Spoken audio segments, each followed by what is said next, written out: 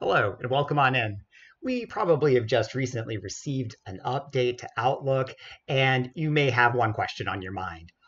Where's my search bar gone? No, I can't find it.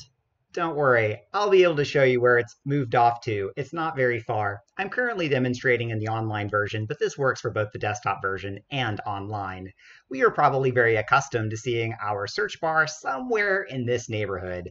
I need us to now look a little higher. If you're in the online or desktop versions, your search bar is now at the incredible top of the application.